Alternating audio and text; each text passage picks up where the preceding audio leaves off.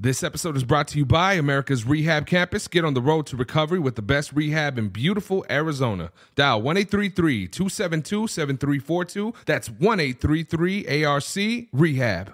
Ladies and gentlemen, you are now tuned in to the ARCast.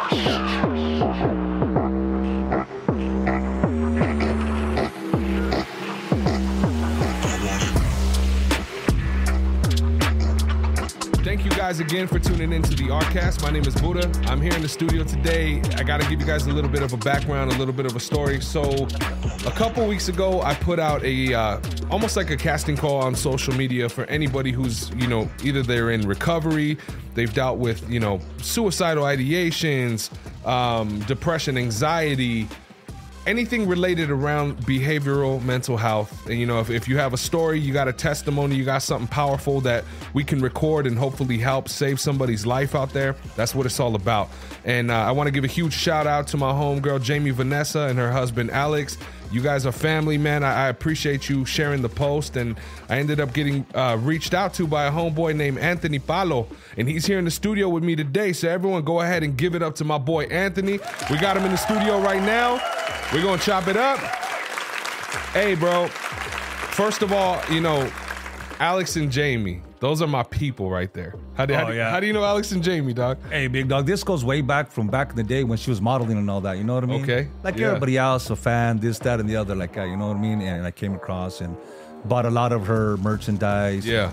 And little by little got to know who she was and all that, you know what I mean? And getting to know who she was, and then later on, her homegirl Vero. I'm not sure if you knew Vero. I think I know Vero. Those two go hand in hand, man. They're like two peas in a pod. Is she the one that she pushed into that thing? Yeah, homie. Yeah, exactly, brother. You know what I mean? I love that video. It was always the comedic thing that they had, so that I always kept in touch and all that. You know what I mean? That's cool, man. And Alex is such a stand-up dude too, bro. Back when I was making music, bro, he would always help me out, give me shows and stuff like that. Homie, cool Alex, dude. Brother, I've never come across anybody. When you say that you're your wife's number one fan, homie, Alex is Jamie's number one fan. Homie. Absolutely. To not have no jealousy, to hype her up, to whatever, homie. So when I finally met Alex, I was like, you guys are a perfect example for your guys' age. Yep. To see what it's all about, man. Because you got to be each other's best friends, man. Each other's everything. And them two, they are. That's real. Alex and Jamie, if you're listening to this, bro, we have not been to Bamboo Terrace in a while. We need to go get some Chinese food, dog. I'm ready. Yeah, you had me at food, so I'm in. I'm in. Let's go. Hey, man, well, thank you so much for blessing us and coming into the studio today, dog. For real, I know you had told me a lot of the struggles and things that you had experienced. Are you in recovery at all? Have you ever dealt with substances, anything like that? The only thing that I've ever been in recovery, man, is like I said, when I've been in the suicide and depression hospital, brother, when I was way back then. And that's not really it's a recovery, homie, but that's something you can never get past. You have a lot of addicts that are I'm ex-addicts. There really is, to me, there really is no such thing, brother, you know what I mean, of an ex, because even when you're an ex-addict, brother, and now I see it, it's like you struggle with always having that taste, that whatever, and it's kind of hard to work through. And for me, that's been through that suicide and depression hospital, brother, there is no cure. There is no fix. There is no methadone. There is nothing to kind of go with. You could talk, you could do whatever, brother, but there really is. So to say if I've ever been like somebody that's like you said about an addict like that, it may not be drugs, brother, but it's always something that's always sticking with me, because it just takes one little thing to trigger me, just like addicts do. Same thing, bro, to be like, oh, man, maybe I don't belong in this world. Maybe whatever. Yeah. It's the triggers, you know what I mean? No, you're absolutely right. And I think it's very important for people to understand that too. I mean, if you look at, people that are in addiction and active addiction, right? I mean, a lot of the times, the reason why there's therapists here and people here is because a lot of the times it's tied to emotional abuse, any type of abuse from childhood, a lot of things that we experience in life, right? And when we don't know how to cope with certain emotions, the only way that we find to be able to make things feel better is to escape from them, which is, using substances. But, you told me a little bit about your past. We're going to talk about that too. But I really do feel like, your past is just as traumatic as everyone else's. Oh, brother. Thank God, though, you never touched anything like that, because then that's just adding to it. It adds to it, brother. You know what I mean? And that's what growing up, you know what I mean? I grew up an old school dude. I'm from New Mexico, Albuquerque, New Mexico. That's what's up. And growing up with that Hispanic thing, everybody in your family said, you ever go to jail, I'm not taking you out. whatever situation that you get into, you have no way but to whatever. Yeah. So not only that, but I mean, if I were to choose to be an addict, man, I'm going to be on my own. Yeah. My family already told me, whatever you do, you're out on your own. So that's what a lot of times that I look around the hood, see my big homie, you know, heroined out. Back in the 90s when I grew up, you see them all, you know, smoking crack and all that. And I used to sell here and there. But what made me different, man, is when I started selling, I would sell to my mom's friends that I grew up with.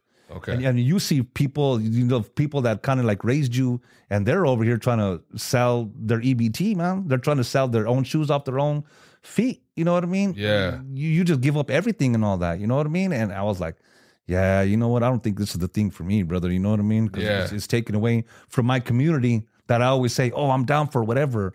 But am I? If I'm hurting my own people and trying to get my own people strung out? Yeah. I'm not. You know what I mean? Yeah, no, I feel you, bro. And when you think back at it, like when it comes to, like you said, the suicidal ideations, thinking like that, you said you were actually admitted into a hospital? Oh, yeah. Because Really? I dealt with a lot of issues, you know, typical teenage, you know, like in 90s, high school. I grew up with everything like that. You know what I mean? How old are you, homie, if you don't mind me asking? 49. 49. Okay, so you were there around, because that's a pivotal time, dog. Mid-90s, homie, you know what I mean? Music was so influential, everything, dog. bro. 80s to the 90s and gangster Everything, rap. homie, all day and all that. So the influences that you had, you see, and all that, you know what I mean? And growing up as a little pobre kid, homie, I didn't have much. I didn't have what everybody else had, you know what I mean? So it kind of put a lot of things in your own head. Because you see kids nowadays, man. If they don't have the new Jordans, you know, they get picked on. If they don't have the new they get picked on. You know what I mean? Yeah. And not because it's them as an individual, but you have a different standard of how you grown up. Yeah. You know what I mean? Yeah, it's real. And a lot of times that you grow up, man, you're being a typical teen. You know what I mean? That's what a lot of parents don't understand is when they see kids like now, oh, my kid's bad, my kid's whatever. Well, they're not. They're being a typical teenager. And you as a parent or anything like that, I know that we go through life and as a parents, we make a lot of mistakes, brother. You know what I mean? Yeah. But the thing is man. Take accountability for it. Hey, I haven't been the best parent, but I just want to let you know. Because if you don't have this direct communication with your child, then you're not going to have a legit relationship because you as a parent are never taking accountability for your action of why your kids. Understand, people, we don't do things just because we do it, homie. There's always a reason. You go to a restaurant, what do you go for? To eat, homie. Yeah. You go to the restroom because you need to use the restroom. Yeah. There's always a reason. Yeah. So that's what I would try to express to my mom and everybody else. I'm not a bad kid. I may have grew up ADD or whatever, but you're not understanding. I have cut my wrist in front of you and you ignore me. I've told a lot of people, like, I just want to kill myself. You guys downplay it.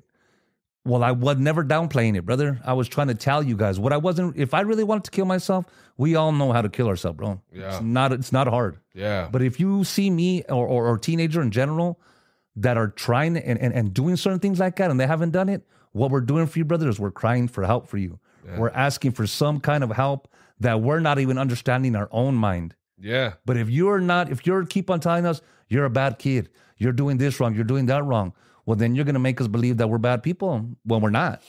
Man, it's so hard, bro. It's so hard being a parent. You know, I have been a little bit transparent and vulnerable here. You know, I have a 12-year-old baby girl who's, man, she acts like she's 35 already. Oh, yeah. It starts around there, you know, brother. and then, and then I got my little boy who's 11 or 10 years old, you know, and it just, it's crazy because I don't know if it's necessarily just a culture thing, you know, but I feel like, especially like in the Chicano households, bro, like because of who our grandparents were and because of, you know what I mean? It's just very much like, I don't know how else to say it other than man the fuck up pretty much and just handle your business and make sure you're doing this and don't be lazy. You need to be out here working. You need and that's the what you're saying, homie. But the thing is like what a lot of people don't understand is to certain people, that's good.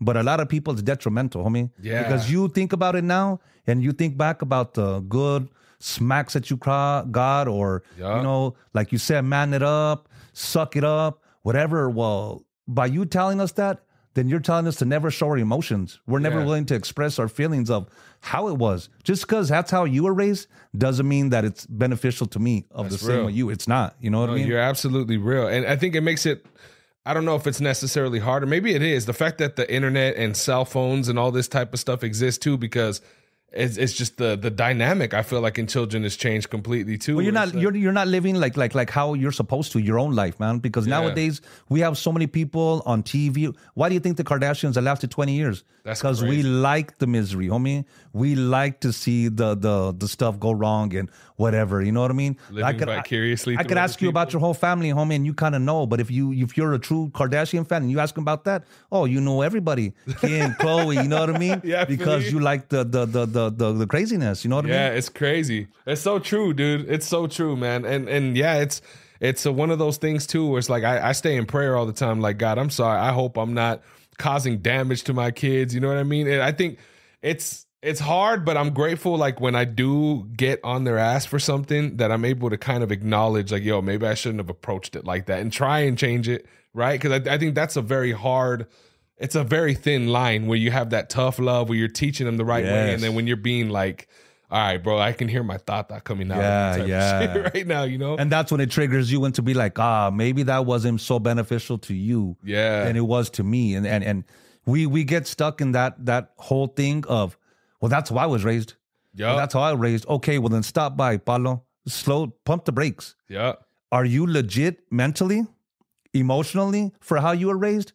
Or do you have issues?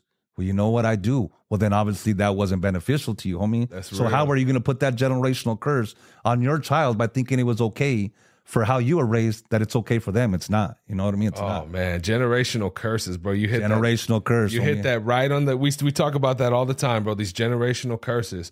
You know, going back a little bit to your past, bro, like, you know, building up to what ended up happening when you were a little bit older with the suicidal ideation, right. things like that. I'm curious to know, you said you were born in New Mexico. Yes, right? sir. Did you have both of your parents growing up? I had them both, but my mom and dad, they divorced when I was 2 years old. Okay. Because my dad is an alcoholic. You know, my dad, God rest his soul, passed away 3 years ago and all that. You know what I mean? Yeah, I'm sorry to hear that, I appreciate it, man. Thank you. So through that whole year, you know what I mean? Through that whole, since I was 2 years old, for almost like 47 years, brother, trust me. You'd be like, hey, dad, man, like, if you love me, will you stop?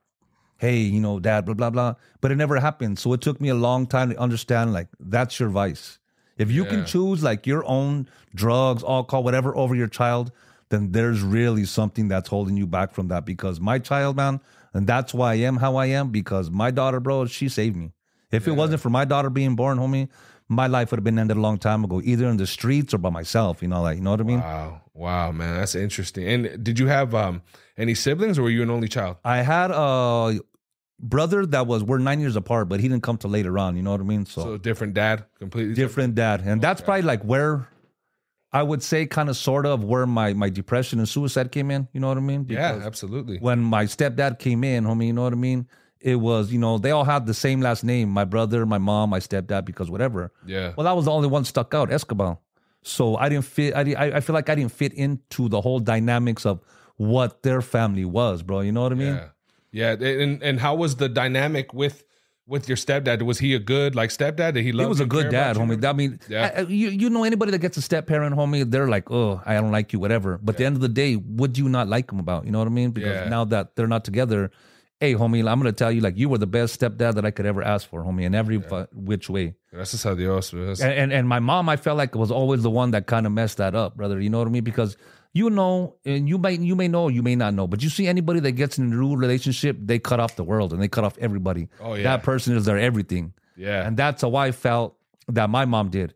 And that's why growing up, you know, I had those issues. Even though a lot of people, you know, they go and say, oh, you know, this chick has daddy issues with daddy issues. Hey, don't forget, us men, we have mommy issues. Yeah. That's real. You know what I mean? Yeah, and that's for real. Growing up, that's what I had, those abandonment issues, those like you chose him over me. And I had a lot of that. But the thing is growing up, how you said with that old school Hispanic, my mom was never willing to like to take accountability and never really to listen. Yeah. Hey, mom, like, I'm not doing all this just because.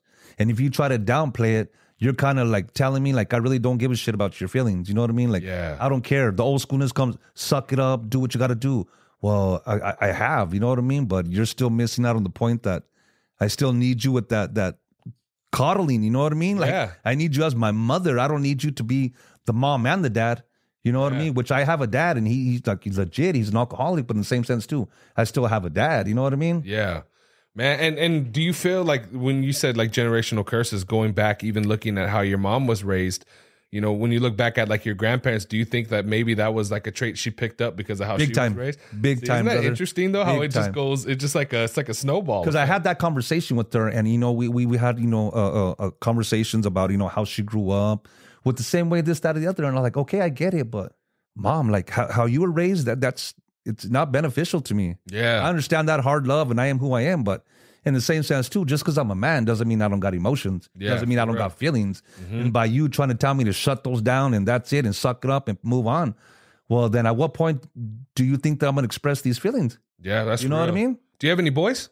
Just a daughter. Just a daughter? Well, I was telling my wife this. I think it's really interesting, bro. Like, you know, most men that you grow up with as a guy, right? That I think the biggest defense that we do, we put on that tough shit. Yeah, homie. But having one son and a daughter, I truly feel now in my heart, bro, that men are more sensitive than women. Oh, big time. I really feel that way because, I mean, if you look at like, you know, you look at like cats and dogs, right? They always compare them to like men and women because the dogs are like the boys. They always want to love, and the cats are like, you know what I mean? And it's so true. I feel like my son is super sensitive, and I see that, and I start thinking about things even differently now when I look at certain people, especially men that have all of these insecurities and stuff. It's like it was somebody at one point in their life that was just not coddled and loved the way that they needed to be loved. You know what I mean? They're told to suppress those emotions, whereas my daughter is so strong mentally. Like, of course, she loves the love from her dad or whatever, but mentally, man, she's a brick. Yeah, you know what I mean? I feel like boys are just more sensitive, and that's like an epiphany I've had recently. But you see it yourself and all that, you know what I mean? But the thing is like we were grown, and even the older generation was like, you can't show emotions. Yeah. You're not supposed to, you know, this, that, and the other. What says who? You know what I mean? Like, yeah, that's real. How are you trying to make us into somebody that God made us who we are? God made us with emotions. God made us with the feelings. And by you trying to shut that down, I mean, then you wonder why there's so many aggressive men out there, because you don't want us to show nothing like that. Because if we do show emotions, then all of a sudden we're weak. We're not man enough. Well, why? You know what I mean? Like, we're human beings at the end of the day. That's real. We're not robots. You know what I mean? That's real. You know, and going back to what you said that you felt like a little bit of the abandonment issues from your mom, and also I'm sure at the same time from your dad because of the alcohol, picking the alcohol over you everything, at that certain homie. time, you know? So was that kind of, do you feel like that was the root cause of everything? Was just that feeling of not belonging and not feeling like that, you know, that feeling on the inside that you were craving from both your parents? All my life, homie. I'm 49, homie, and I still look for that and crave, because I don't talk to my mom anymore. You know what I mean? Like, you know what I mean? Because we had like a little falling out, and it was for the fact, like, I'm already 40 some years old. You know what I mean? Yeah. And we've had this conversation in the past, and you still keep on trying to deny it. You still keep, it didn't happen. Well, I'm not making this up. Yeah. And all I need you to do is one thing. Hey, mom, take accountability. Say, you know what, Anthony? I wasn't the best parent in the world. I did come up short as a parent. You know what I mean? And I apologize. That's all you needed to do. Right there and then, brother, our relationship can keep on. But if you can't take accountability, especially nowadays, I can't mess with you, homie. Because everybody wants to make excuses for why they do what they do. Well, at the end of the day, God gave us free will. Yeah. So any choices that you make, homie, you're making on your own. You're not, you know, because a lot of people are like, oh, well, the devil made me do it. Hey, homie, sometimes the devil's probably kicking back and not even knowing what you're talking about. Hey, homie, I don't even know what you're talking about. I'm over here just doing my own thing. Yeah. But sometimes he tells, just like in the Bible, when the devil and Jesus are at the top, and he says, hey, you know what, Jesus, get on your knees and you worship me and you could have it all. Did Jesus take it? No. Why? Because his father gave him the free will to make his own choices, what he wants and what he doesn't want. You can put something in front of somebody's eyes, but it's up to you to make that choice, brother. You know what I mean? There really is nothing in between. Why is it, bro, that our culture's so stubborn, dog? Because we don't want to take accountability, brother. Because when we take accountability, that shows that you're the one that's in the wrong, homie. You know what I mean? Yeah. You can't. Anything that I put in front of you, homie, I'm not putting a gun to your head. I'm not doing nothing to you. Yeah. It's you, like God gave you that free will to make that choice of what you wanted to. You know what I mean? That's real. Ain't nobody forcing you to do anything you don't want to do. Man, and those words, I mean, hearing somebody talk about accountability and taking responsibility. I'm big on that. Big. You know, not being in, I learned all of these things being here at ARC, right? Like these are all things that I've learned here. But other than that, like, You know, I'm curious, where did you get all of that wisdom from, bro? Like, did you study people, or were you just homie? Like I said, I'm from the streets, homie. I look at everybody. I'm through shot. I see what they're about. Because where I work at, homie, I tell people it's a halfway house, and people laugh like, "Ha!" I'm like, I kid you not, homie. Because where I work at, bro, they bring ex-drug addicts. They bring dudes that just get out of the pen. They give everybody an opportunity, homie. And I tell everybody that comes and works with us, hey, homie, this place is the spot for you. You want a helping hand, you want a stepping stone to kind of help you in life, this is it, homie. Yeah. But I'm telling you now, if you get fired from here, homie, you're the biggest F up. Because you cannot get fired from here, homie. You can't. They allow you. They know you did tiempo in jail, homie. They know that more than likely you're probably kicking drugs. They know. So if you literally cannot make it where I work at, homie, then you're not ready for the real world, homie, because this is probably the babiest that they can give you, homie, to help you. You know what I mean? Wow. And for anybody, you know, who's listening, because we do have a lot of people that have been, you know, locked up and they're in recovery now. Where would they go to sign up if they wanted to go work over there? Hey, homie, you go to Spellman, brother. It's right there. It's called Spellman Hardwoods on 43rd and almost like Camelback. Homie, we be... that's in Phoenix? Yeah, in Phoenix. Oh, homie. Okay. Damn, you came down from Phoenix today? Yeah, big dog. Thank you, homie. I appreciate that, man. Brother.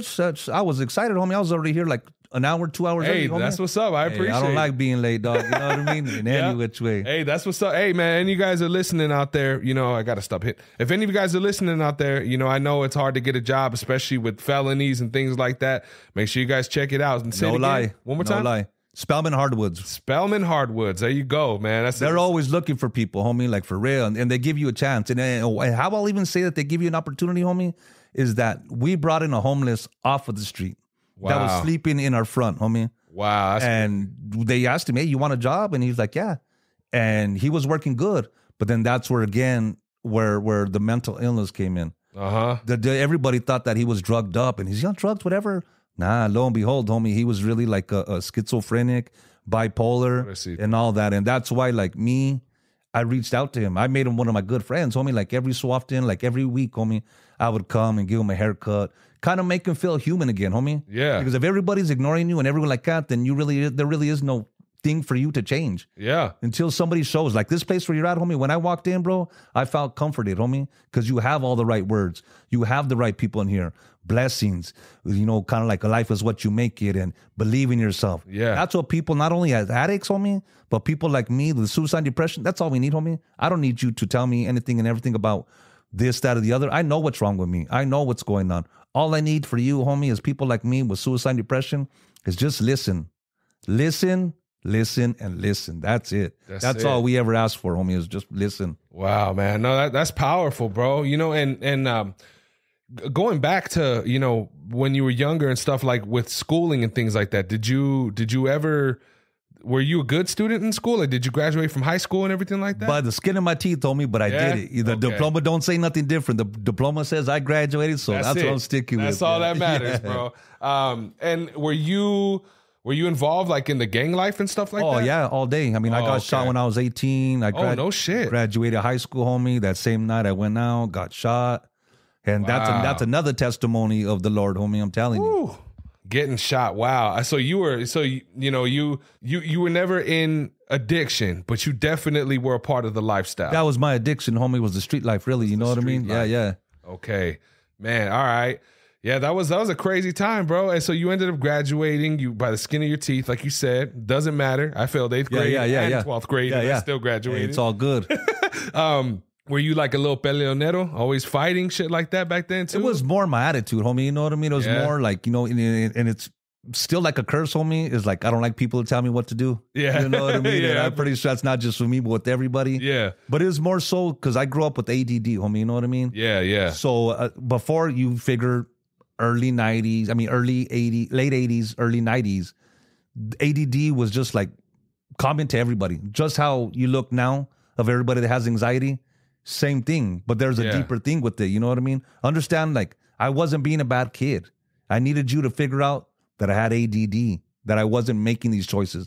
I wasn't flipping out in school just because. Yeah. But it all comes together at home, school, girlfriends, trying to fit in. There's so much things as a teenager, and that's why my heart goes out to a lot of teenagers now, because a lot of them don't know where they fit in. That's real. And then I think, thinking back as a young man influenced by this culture, your dad's not around, your mom's probably working all the time, you know what I mean? Totally. And then you're getting thrown into an environment where they're telling you to just do your homework and you're going to go to college. And especially if you've never seen anybody do that in your life. It's not even like, it doesn't especially even coming from the hood, homie. I mean, who have you ever seen that's ever gone like to college and that's real. Whatever? And not to say that can never happen, but I mean, if you don't have no example and nobody trying to push you to do it, I mean, the biggest thing is graduate. That's all I ever heard. Yeah. I never heard nothing about college. I never heard nothing else about, making your education make it go farther and do better. It was like, you graduate, cool. Hey, you live in the hood and you got a 4-bedroom house, a 1-bedroom house. Hey, you're good. Don't worry about it. Yeah. You want to drive a bucket? It's okay. There was never nothing to say you could have a brand new house. Yeah. You could have a new vehicle. You could be something in life. It was just the minimum. Yeah. You got a house, you got a car, you're good. Man, and around that time, were you already feeling those feelings of depression and stuff, or did that not come till later?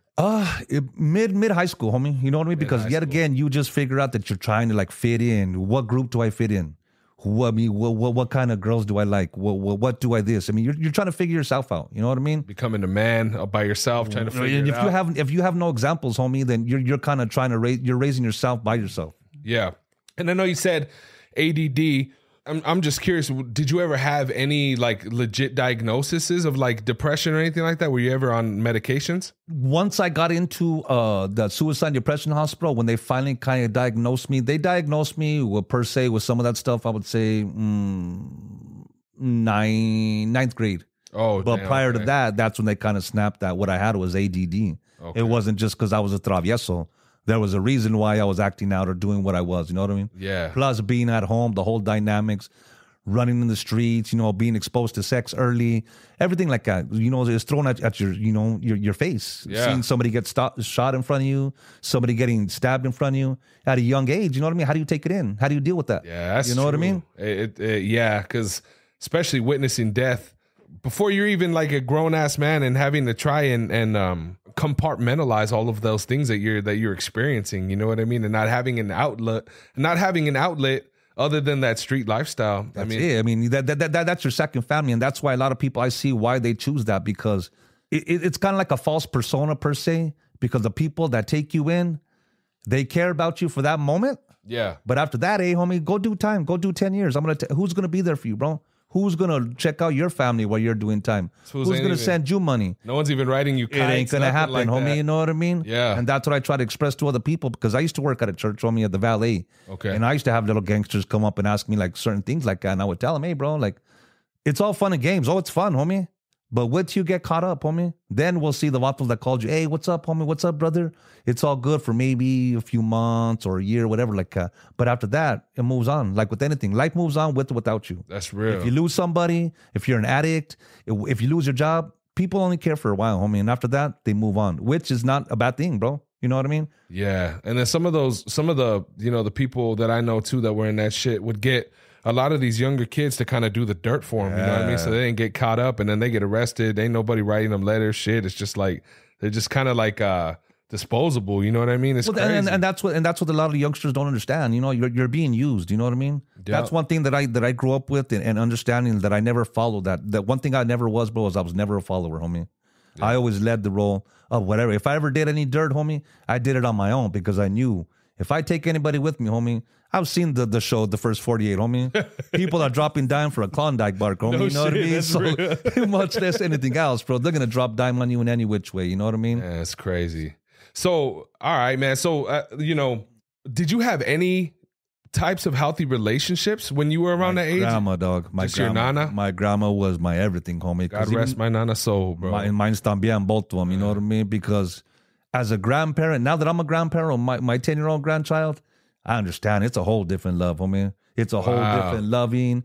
It's a whole different, like, okay, you messed up, mijo, but in the same sense, too, I'm just going to show you love. Because when you sometimes with your parents and you mess up, bro, you got a good smack, you go to your room, and that's it. Yep. There's really no explaining of, what at the end of the day, mijo, you got to understand is, you messed up, and I had to spank you, but understand I still love you. Chale, we didn't get none of that. Yeah. Whatever you got, you want to cry? I'll give you a reason to cry. Yeah. You know what I mean? It's like, what? No. So your nana was your matriarch. She was the one that just held to the it bitter down. end, homie. You know what I mean? And I even had, like, when my grandma passed away, homie, I even had a lady, you know, when she was doing like her whole prayer and all that, and she told me, you know what, like, something about you, I just can't get it. She's all, but you were your grandma's, you know, favorite. You know what I mean? Because I was kind of like with the oldest or whatever. Yeah. It's because, you know, a little chavalito, if you don't have anybody else to turn to, homie, it's always grandma that you turn to, dog. And that was always my safe zone, homie, all the time. Do you have a lot of tios and tias? Like, was your family? Everywhere. Yeah. But I mean, they're a lot older than me, homie, so they kind of did their own thing, whatever. I mean, here and there, hey, I don't hold it against you. You got your life going on and whatever, but Did you guys have like when your nana and your tata were alive and stuff? You guys had like family get-togethers? oh, homie, you have no clue, stuff? brother. On my mom and dad's side, my mom's times, side, huh? my dad's side, you can give me a paper clip, brother, and I was happy because it wasn't about the gift, homie. It was about everybody being there. So you know what I mean? Special times. Oh, bro. homie, and that's what kind of like, you know, gets me sad, homie, because the older generation, as like you said, the grandmas and all that, once they pass away, homie, that's the glue. Yeah, that's it, bro. After that, it's the generation doesn't carry on like that. You try hard, but nobody else follows lead. Yeah, that's so true, bro. That's crazy. So, all right, man. So yeah, I see a lot of similarities in your story too, man. And you know, what ended up happening? Take me back to that time when you ended up in that hospital, bro. What was going on around that time, and what happened? Oh man, this one day, like typical teen, homie. I was going through my whole thing or whatever, like that, and there was one time that I came up to my mom having a bad day, like, and I cut my wrist and boom, boom, boom, and I'm bleeding, homie. Oh wow, I'm bleeding, and I'm telling my mom like, no, and she thinking that she's gonna give me that motherly love, homie. She told me, don't let the blood get on my couch. Go clean that up and go to your room. Wow. Oh, wow, really? Like that? She's like, tough, man. like knowing that I'm bleeding and that I'm cutting myself. Orale. So all that process, homie, I went back and forth to my mom, my dad. I went to 3 different high schools, homie. Okay. Because of all that, of this, that, going to my mom's and going back to my dad's and back to my mom's, back to my dad's, back to my aunt's, back to my dad's. So you see where the abandonment issue comes in, homie. I grew up like, does anybody like not want me? Why does everybody keep on throwing me around? Like, am I not worth anybody to call me their own? You know what I mean? Man, that's tough. So getting thrown around and having those kind of issues of yet again, like I told you, trying to fit in at school, girlfriends, my own issues of going up, of this, that, and the other. So there was a lot on my plate, homie. And that's why, like I tell you, like my heart goes out to the younger youth because it's hard. Yeah. Very hard to try to fit into this world of where you think that you feel comfortable. Man, and then, you know, I've brought this analogy up before. I don't know how you feel about it, but like, you know, I love gardening. That's one of the things that I enjoy doing.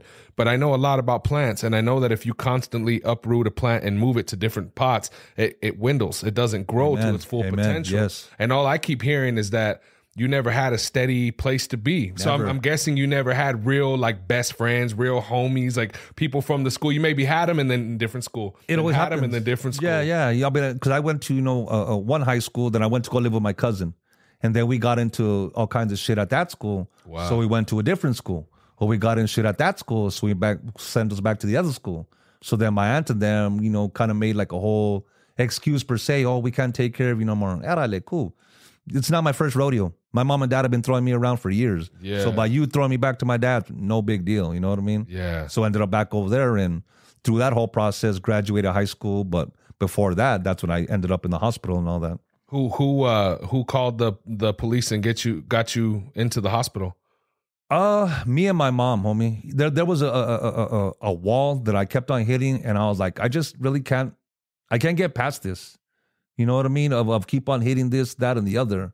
But then getting into that hospital, that was another eye-opener, homie. You know what I mean?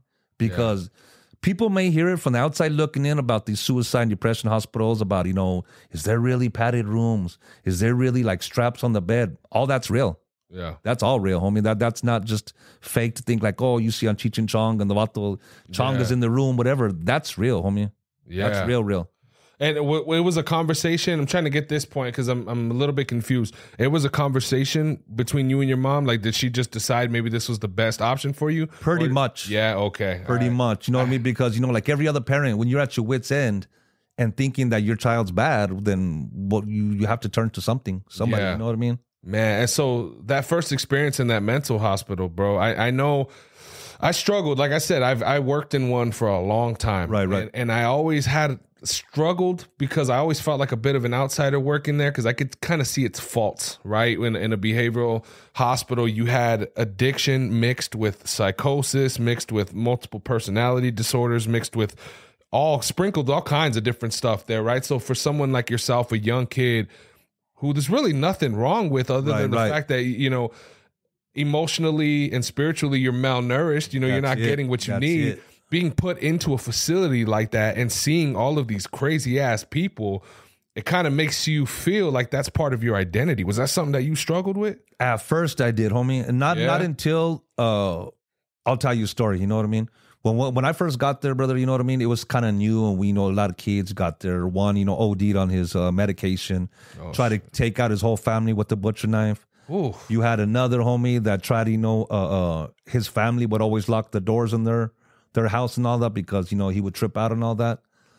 A lot of different scenarios and all that, man. You know what I mean? So when I finally got there and we would have like group meetings, when I was there long enough, they kind of told me, you know, we all have talked together. And they told me, like, Anthony, like, you don't, like, belong here. Like, you don't have issues that we have. You know what I mean? We're looking up to you as a role model of that there is, like, a way out. And I'm like, well, I feel like I have issues. They're like, no. Let us tell you about our issues and what we've gone through.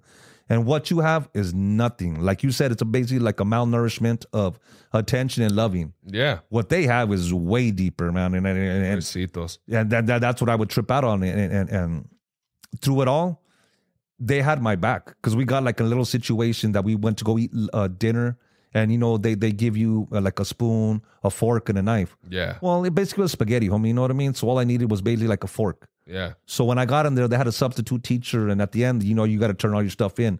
You know, Anthony, you know, where's your fork or spoon, whatever? Oh, here you go. Here's my fork. Well, this lady, since she was a sub, she kind of like getting on me. Well, where's your knife, Anthony? I'm like, I don't get a knife. It's spaghetti. I don't need a knife. Well, you took a knife. I didn't. So that kept on and kept on. So it triggered me, bro. You know what I mean? Yeah. So when we went back to our room, you know, like you said, you worked there. Mm-hmm. Out of the whole room, there's nothing that you can probably do or break or whatever to kind of take your life. You know what I mean? They're designed for you not to be able to. This was a flaw, homie. So I found a little cap over the outlet. Okay. And I broke it. So it was sharp. So I started cutting myself and blah, blah, blah, blah, blah. Wow, man. Yeah, because I was like, you or anybody in my life never wants to believe me. And you're just another person that's basically telling me that I'm lying. Oh, you're lying, Anthony. You're not, you know, something's not wrong with you in the head. I've heard that in my life. Oh, you're lying. You're another person that's telling me to lie, and I'm not lying. I'm not. You know what I mean? So I had a big old, outburst and all that. And I never thought that when they sedated you that was real. That's real, homie. Yeah. They got me. They sedated me. Boom. And within 2.3 seconds, I was out, homie. Seriously. Yeah. So then they threw me in the padded room like that. You know what I mean? Yeah. Which I found out that was real too, homie. You know what I mean? Yeah. They used to call those shots the B-52s. Supposed to knock you out in 2.3 seconds, homie. And I didn't believe it. So that whole thing like that, they left me in that room to kind of think about what was going on, blah, blah, blah, blah, blah. So I was like, okay, whatever. So when the main dude came, he told me, he's like, Anthony, you know, can I ask you for a favor? I was like, what favor are you asking me, homie? I'm in a padded room. It's a client? No, it's the worker there. Oh, okay. So he told me, can I ask you a favor? I was like, yeah. He's all, but before I let you out of this room, like, you have a real big following. I was like, what are you talking about? You know what I mean? So he gave me a letter, and it was telling, you know, basically everybody that was in our whole unit, which it's a co-ed, but, you know, they have like division of the men and women. Yeah. So what it basically was telling me is like, we look up to you, Anthony. You have no business doing here. You have a way out of here. We don't. So basically they were just kind of like being there for me and kind of, you know, acknowledging like I don't really have like issues of what they have and all that. So when I was walking back to my room, the worker told me, well, you know, I just let you know before you get there, like the whole place is messed up. And I was like, what are you talking about? He's when this lady falsely accused you, all the people in your whole little thing like that, they all came together and they like rioted. They messed up the whole place. And I didn't think that I had that kind of pull and all that. You know what I mean? Wow, man. But all in all is when I finally talked to him and I kind of told him, you know what I mean? Use me as an example. I understand that you guys have issues, and so do I like that. But if you can look at me as an example and understand that if you can control it about certain things in life like that, you can make your way out of it. But if you keep on putting yourself in this predicament and acting out, then of course they're going to keep on thinking that you're crazy, homie. Like, of course they are. You know what I mean? Man, and that was an epiphany you had in the groups, or was that just like a God shot type of an epiphany? Hey, homie, everything that's ever been thrown at me, homie, has always been God, bro. You know what I mean? Because there is a wing. Because even like when I got shot, how that past of living in that suicide depression hospital and growing up and trying to take my own life, I'll fast forward. When I got shot, homie. That was after? Yeah. Damn. It was a year after. Wow. But the manifestation of what I did for me to get shot, it's real. Because even since middle school, I was always telling my homie, I don't know what it is, but I'm going to get shot when I graduate high school. I don't know what it is, but I'm going to get shot when I graduate high school. And sure enough, I did. You know what I mean? Man. But even being in the hospital, when I got shot, when I was on that operating room, I think I died for a minute, homie. You know what I mean? Because I remember waking up and I hear the guy next to me yelling, it hurts, blah, blah, blah. But at that split moment, homie, God told me, out of all these years that you've always gone to this suicide and depression hospital and thinking that you're the man to always think that you control your life, he's all, this is your first opportunity, he told me. You want to live, then fight for your life. And if you don't want to live, I'm waiting for you. Hey, homie, I'm still here. Was that a dream or something? No. Just homie, God was talking to me. God right there and then, homie. Bro, you know what's crazy? I got the chills under this sweater, dog. I'm sitting here thinking, a lot of people talk about manifestation, right? I remember the situations in my life where I got scolded for thinking certain things. But I don't necessarily believe in that. I really do feel like maybe that was just, we talk about how sometimes people wake up when they need to, and other times God puts you through certain things in your testimony. Amen. And he reaches out to you when the time is right. And to me, maybe that was kind of like a God-given thing for him showing you like, hey, this is the moment. I'm going to wake your ass up. It was it. That's crazy. How many times had you gone to the hospital before that? Like been in one of those facilities? One and only time, homie. The one and only time? Me, I'm not a hardhead, homie. I don't need to go through stuff 1,000 times to finally learn. Hey, homie, you throw me one time. Hey, getting shot, dog, that's not comfortable. So, all right. So going back to the facility, that was kind of, and correct me if I'm wrong, but it seems like that was kind of like one of the first times in your life that you had people behind you, like backing you. You felt that sense of confidence in yourself for the first time. Like maybe I'm looking at shit wrong. Maybe the understanding, homie, because not too many people understand the mindset of how a person like me is. Suicide and depression. Yeah. We're all wired different, homie. You know what I mean? Yeah. And that's why certain of us, we make certain decisions based off of our emotions and all that. You know what I mean? Yeah. And that's why with me growing up, luckily, how we always say about that little voice, I listen to that voice all the time, homie, and that's why I was like, nah, because I knew what the aftermath of any decision I was going to make. And I tell people, if you're going to make a certain decision in your life and you're cool with it, hey, do it. But if you have to question yourself to think like, I might not, then that's already telling you, don't do it. So that situation planted a seed. Oh, yeah. Man. Plus, growing up all my life, Catholic. I grew up with my grandma, Catholic, every Wednesday, every Saturday, what I live. But it wasn't more of a religion. It was more of like a cultural thing, like that. You know what I mean? Yeah. Because you can go back and you, as the old, Catholics that I've asked, hey, well, read me a chapter out of the Bible that we read. They can't. It's more ritualistic versus there relationship. There you go, homie. Exactly. Relationship, because the relationship it's like knowing you're my brother is one thing, but actually having the relationship with my brother is a completely different thing. And my whole family, they turned their back on me, homie, because when I got with my wife, I started going to Christian. Oh, man. And I would tell them, hey, let me ask you a question. If you go to McDonald's and you remember the old school Furs buffet? Oh, yeah. Back in the day. Homie, which one are you going to get fed more? So I'm going to Furs, dog. All day. You know what I mean? And that's what I try to tell people, homie. You got to go where you're fed. And if you're not getting fed, homie, and you get a quarter pounder value meal and you're still not full off of that, homie, you need to go to Furs. That's you know what I mean? Remember Hometown Buffet? Hometown Buffet, homie. You know what I mean? Like, it's crazy. Any of those. It's true. You know what, bro? Man, that brings in such a good thing, because it was the same for me. I was an altar server growing up. I did the Catholic church, and it's so crazy because my wife is Catholic, right? And I'm Christian, so I kind of converted over. But we're both doing, and this is a completely separate subject. I'm not trying to take people off of what we're talking about. Dog, it blends in. But we, my wife and I are both doing the Bible in the year, right. And that's one of the things that I've learned is she has this Catholic Bible in the year. I'm doing the Christian one, and I listen to both. You know, I've been listening to the Catholic one more, but that's one thing like I've really grown to appreciate is the ritualistic part of what the Catholic Church represents. But the one part that I always tell my wife that I personally feel, not to bag on any relationships, because you believe in God, I mean, that's a beautiful thing. But I feel like the one thing that the Christian Church does different is the fact that it focuses on the relationship. So I said, you mix the relationship with the ritualistic and you put it together, it just brings a whole different level of respect, at least for me personally, to see how things were done back then. You know what I mean? It's incredible. Well, it was a transition for me, homie, for the fact that when I was going to Catholic, sign of the cross, get on your knee, take the bread and the wine and all that. Okay, homie. Yeah.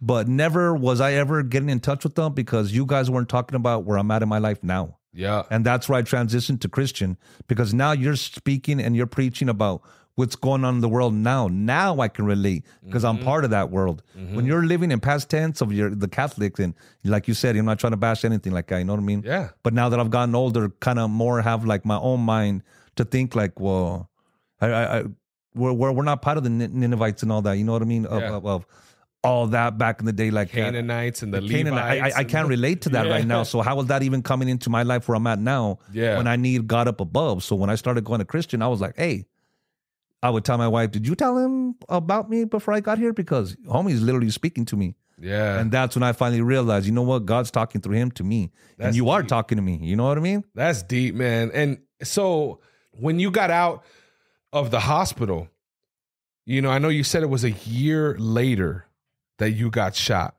Was there any drastic changes in between that time of that seed being planted to when your life changed? Like, were you making little differences, or did you go right back to that same old behavior after you got to the hospital? The one thing is like, you know, like I said, it's almost like I really can't call myself like an ex-person that's, you know, I'm a recovery of, you know, of suicide and depression and, you know, I mean, whatever. There really is nothing like I said, homie, there's something that you never get rid of. Yeah. There's nothing, just like all the true addicts out there that know that you always have that little taste of just like, so hard. Bro. And that's the same thing with me, homie. Like a lot of things I try to like, you know, keep myself busy because I'm a cleaner, homie. I love to clean. Yeah. When I'm at home, bro, I'll bring out the Fabuloso, the Clorox, whatever, and I go off on the whole house and all that. You know what I mean? Yeah. Because that's my like chill, my put some music on, or sometimes I'll put the praise and worship and kind of just take it in, homie, because that's my downtime. Me too, bro. All of us are so on the hustle and bustle that we never take time for ourselves to kind of mentally, because if everybody like that's listening to this, if you see how big the mental illness and the mental everything has been nowadays, it's bad. You know what I mean? Yeah, bro. You look out on the streets of people that are all fentanyl, they're heroined out, homie. You see a lot of them talking to themselves. You know what I mean? Some of it's the drugs, but most of it is just the mental health. Homie, I'm just trying to. I'm the same way when it comes to like the cleaning thing. Like I need it for my mental health. But did you learn any types of skills, like coping skills when you were in there? Anything that was a little bit different than you had before you had gone in there initially? I would say yes, and I would say no, homie, for the fact that it was beneficial going to that hospital, but then it wasn't because it was still new. It was barely open like for first year, really. Yeah. So it's not like they really counseled me into like being a different person and trying to deal with certain things like that. It was more so, okay, you know, how I looked at it, homie, basically it was like a little vacation, bro, because it was still new. You really didn't have the people that really knew of how us as individuals and children were mentally. You just thought basically that we were bad kids and we just need to chill here for a while away from our parents so we can kind of reset. Well, that wasn't the thing. You know what I mean? Wow. That wasn't the fixing point of it. Okay. And when you got out, how did the relationship change with your mom? Was it still pretty rocky even up to the point where you got shot? Everything was kind of the same? Everything was good, homie. It was nothing like that. You know what I mean? It wasn't until like when I got shot, and, you know, and a little bit after that, you know what I mean? You know, got into certain things of, you know, getting into it with my mom and be like, oh, man, I should have just died. And her saying, well, you should have. Whoa, what do you mean? You know what I mean? I'm just expressing my just, I'm shot. I have staples in my stomach. I'm recovering from my back. So you got to understand me, Mom. I'm a little aggravated. But for you to come and tell me like, well, maybe you should have. And a lot of things like, wait, what do you mean? Yeah. And yet again, that's why I said trigger again. Like, oh shit, here we go back into that whole point. Like, if you really don't give a shit about me that I just got shot, then nobody else is. You know what I mean? Do you feel like that was a real emotion from your mom, or do you feel like that was her defense to try and like in some weird way toughen you up or something like that? To a certain point, homie, you know what I mean? Because a lot of times, like I said, growing up with Hispanics, suck it up, you know what I mean? And, you know, you want a reason to cry, I'll give you a reason to cry. And back then, you know, you look at it now, especially, you know, spanking. If you do that now, that's abuse, homie. You know what I mean? And to a certain point, if you look back at the things that, I would just discipline you, I don't think so. I think you put a little bit more oomph behind that smack or whatever it is. Well, whatever you were mad about, you kind of took it out on me. You know what I mean? When I was just being a typical teen. You know what I mean? Yeah. I mean, you look at me now, homie, I'm 49. I've never been to prison. I've never been to jail. I've never been to none of that, homie. You know what I mean? Because I remember growing up like that and knowing I didn't want to let anybody down, homie.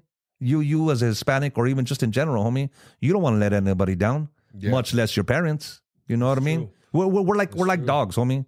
And that's what I tell people. We're like dogs. You can smack the crap out of your dog. You can kick it, whatever. But give it 10 seconds later, bro, and you tell them, hey, come here, baby.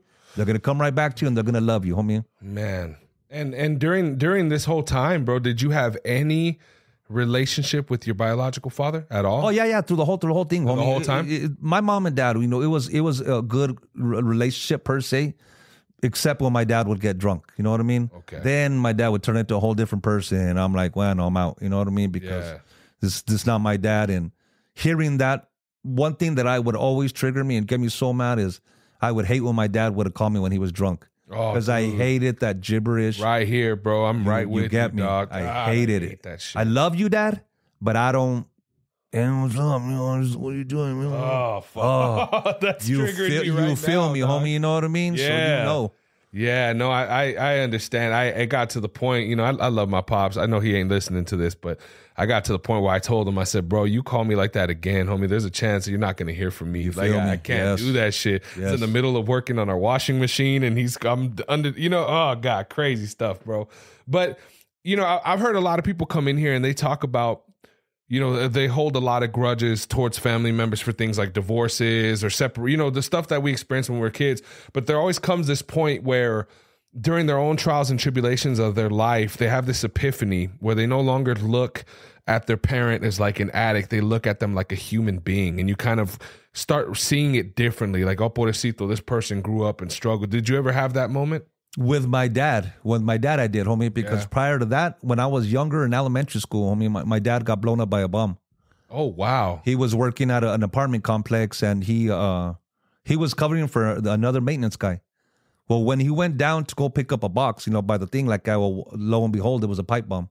And it blew him, like, from here to, it blew him far, homie. I think it broke every bone in his body. How old were you?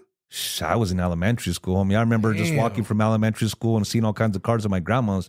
And when I got to my grandma's, I saw, you know, they said my dad's name. And I was like, that's my dad's name. You know what I mean? And I still had no clue. Not until they snuck me into the hospital to see my dad.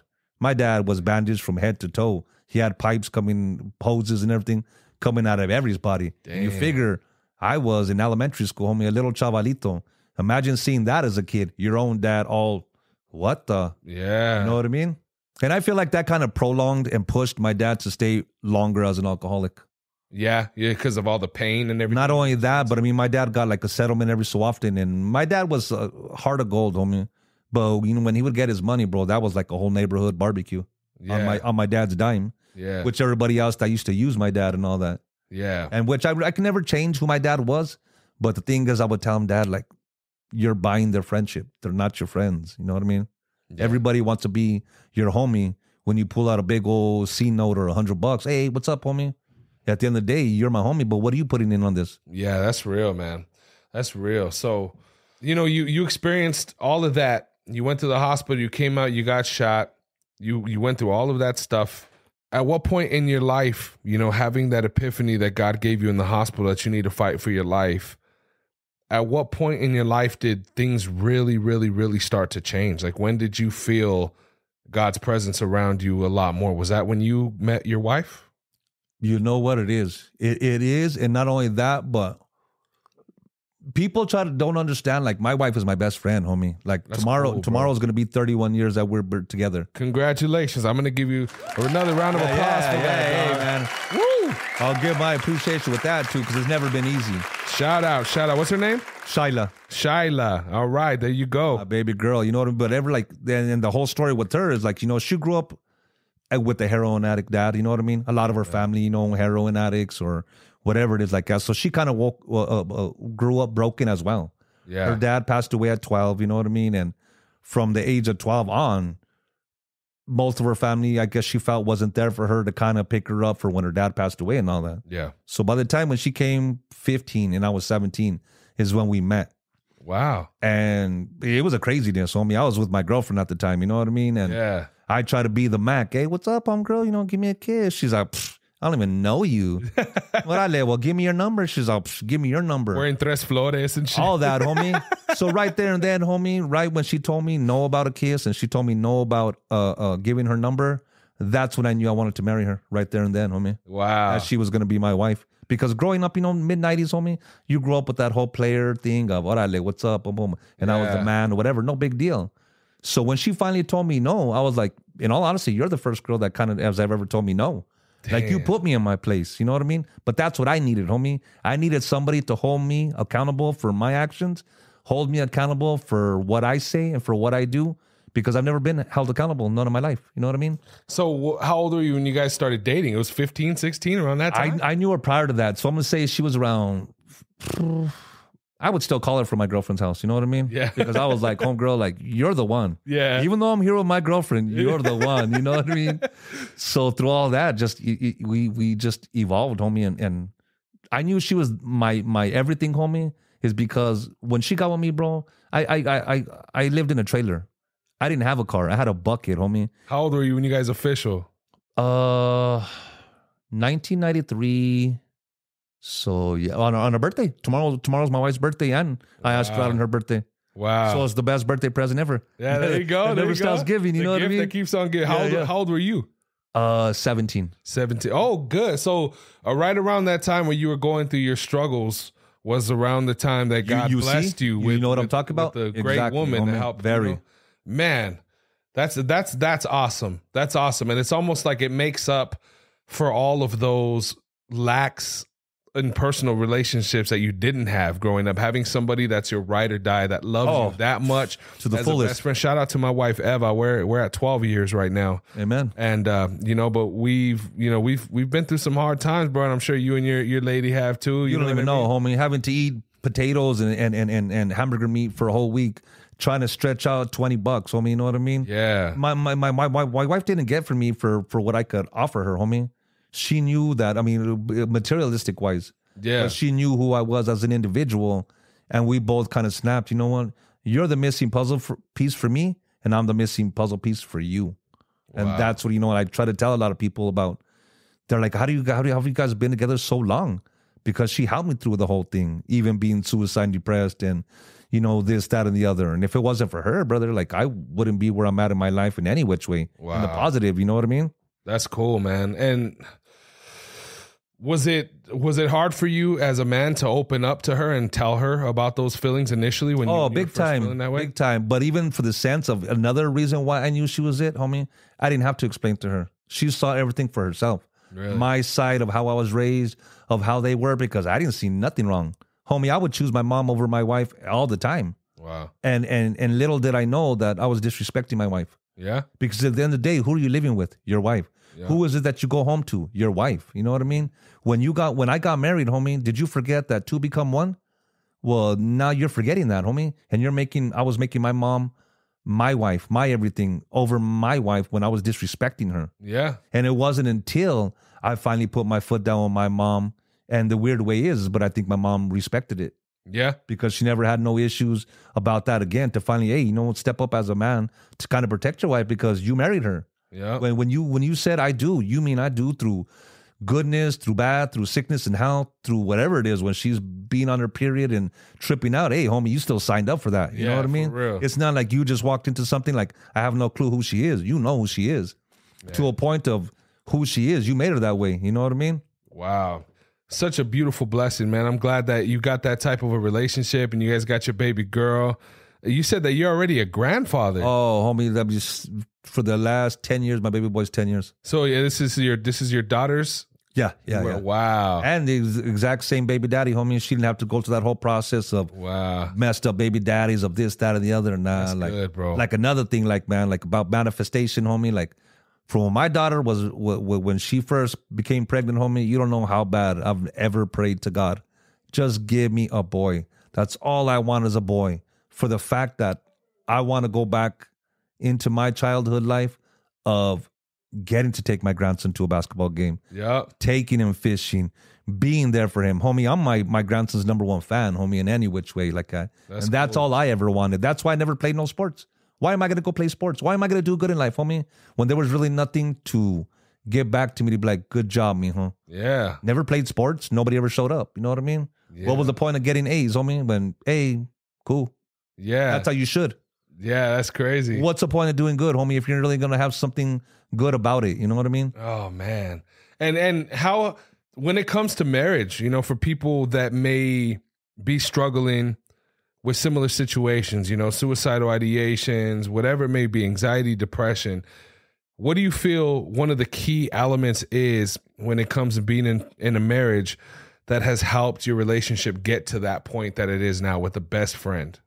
Understanding, homie. Understanding and kind of just, you know, being there for that person. You know what I mean? You I've been with you 30 years, and through the whole process, you've known what I've gone through. You know what it is like that. You know what I mean? Yeah.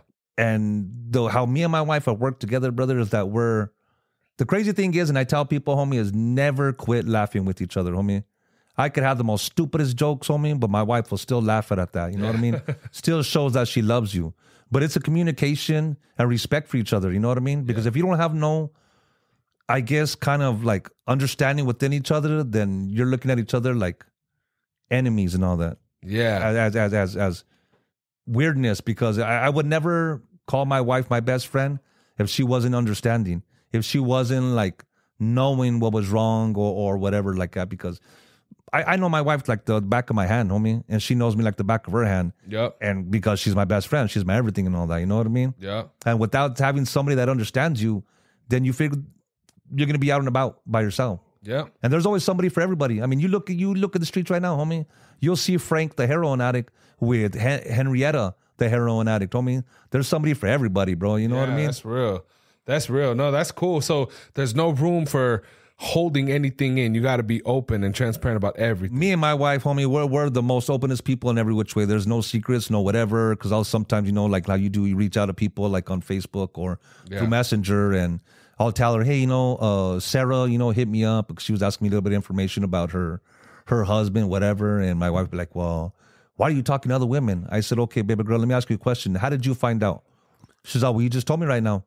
I told you. Yeah. I'm not trying to hide no secrets from you. I'm telling you what the whole conversation is. I'm telling you what the whole thing is. So what's the point in lying? Why am I going to have to lie and then I'm going to have to remember my lie later? Yeah, no, that's real. Let me just tell you straight up about what everything like that, you know, because you really can't, you know, shit on somebody for when they're telling you the truth. You know what I mean? Like, heck yeah. Take it for what it is. I'm not lying to you. You know what I mean? Yeah, man. That's what's up, dude. Openness, really. Openness with the relationship and marriage and everything like that. You know what I mean? Yep. I don't own her. You know what I mean? Keeping God at the top. Right, not even the top, homie, as your foundation, homie. You know what I mean? All around, because if you try to stand on sand, homie, you're gonna sink. Well, I always think the reason why I say on top is I remember we went to this wedding one time and they had like a triangle, right? And at the top it had a cross, and at the two corners it had the husband and wife. And it said like the closer you get to God, right, the closer you get to each other. I always think about Amen. that, Yeah, definitely. You know what I mean? Yeah, man. No, that's awesome. Shout out to her. You know, real quick, bro, for any young kid out there that may be experiencing the same type of stuff that you've been through. You know, maybe they didn't have some of their parents. Maybe they've dealt with extensive amounts of abuse. They're, you know, going different places. Maybe their family's in the military and they don't have a solid foundation. They're just going back and forth, feeling like this world would be a better place without them, feeling like they cannot go on anymore. Is there anything you can say, any type of words of encouragement that you could tell them to uplift their spirit? Is there anything? At the end of the day, homie, what everybody that's listening to this is what you got to understand is God put you on this world for a reason. God don't make mistakes, homie. God does not make mistakes, homie. You may have certain things that you kind of like question yourself about all that, but then again, you know, that's where the devil comes in to give you that false stuff that you're thinking like, oh, I'd be better if I wasn't in this world, or maybe my mom and dad, they would be better off without me. That's all lies, man. It's all lies. If you weren't supposed to be part of this world, God would have never had you be born. God wouldn't have you keep on surviving every day. Every day that you go through stuff, man, every day is a life lesson, homie. And just like you can express to other people with the podcast you're having, that's my thing, homie. Is like how me and you met, it wasn't about like coincidence. It was meant to happen, homie. Amen. For the fact that you probably don't have too many people that are like me, homie, that are expressing and talking about suicide and depression. And this might even save one person, homie. Like you know, Jesus waited for that one lamb. Instead of saying, forget it. Nah, that's with me, homie. If I could at least save one person from not taking their lives, because there is a way out.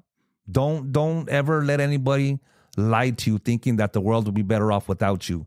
Don't even lie to yourself thinking that this world may not be beneficial to you. Because all my life and all the things that I thought nobody cared about me, homie, little did I know that they did. When I got shot, they had a security guard at my hospital because so many people were showing up. I was lying to myself. You know what I mean? I thought that just because my past hurt and my past pain that I went through, it didn't mean that I had to dictate who I was going to be. Yeah. Just because everybody told me I wasn't going to amount to something, just because everybody told me that I wasn't nothing, just because everybody told me that, it took me a long time to believe it. No, I am somebody. And I am something that I could add to this world and all that. You know what I mean? Yeah. And the thing is, you just got to lift yourself up. Go through what you're going to go through. That's life. Nobody said life was going to be easy. Yeah. And a lot of times that we grew up, you know what I mean? A lot of people never express that to us and tell us about that. That, you know, when you went to high school, did you ever have the thing to say, hey, you know, watch about your taxes and have a savings account? Exactly. Nope. How are you gonna be able to survive on stuff when nobody's ever given you the tools to survive? Nobody's ever told you about being mentally, you know, strong, about, you know, suicide. Nobody ever taught you that. You know what I mean? You went to school and what did they tell you about sex? Wear a condom and you'll be fine. Yeah, here's a volleyball, throw it at each other. That's it, homie. You know what I mean? So it wasn't really like a thing, especially now, like in school like that. It's not taught like that anymore. You know what I mean? Yeah. So going through everything that I got, it was a tough life, homie.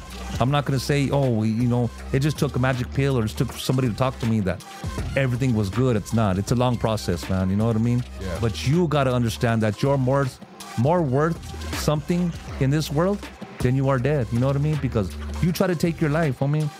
You're not just taking your life. You're taking everybody else that was connected to you. Because when you're gone, that hurt never heals. Yep. You're dead. You're dead, so you don't feel none of it. But by you taking your life, man, you leave a lot of hurt and a lot of pain behind. Man. Ladies and gentlemen, please get up out your seats and give it up to our homeboy Palo one more time. Homeboy Anthony, bro, thank you so much, bro, for coming and sharing your testimony, dog. And it was an absolute pleasure, man, to call you a friend now. It's been great talking to you. Hey, my brother, I appreciate you for reaching out like that, man. You know what I mean? Like, this is something that I've always wanted to talk about because I always want to help, man. You know what I mean? If I've survived it, it's basically coming from, like, you know, you say Afghanistan war. When you come back, man, you have stories that you want to see to people. And not only that, but you can express, like, I'm a survivor of it. Yes. You know what I mean? Absolutely, man. No, it's a blessing, man. And thank you again, Alex and Jamie, for making this possible. For all the ladies and gentlemen, everyone out there listening, thank you so much for tuning in. As always, if you guys want to be a part of the podcast, feel free to hit me up. All of the links will be in the show notes of this episode. If you guys got any positive words of affirmations you want me to give to my boy Anthony or whatever, I'll make sure that he gets them. You guys could write in, whatever it may be. But until next time, I hope you guys have a safe one out there. Much love, God bless, and we will definitely see you on the next one. Peace. God bless. I appreciate it. Yeah.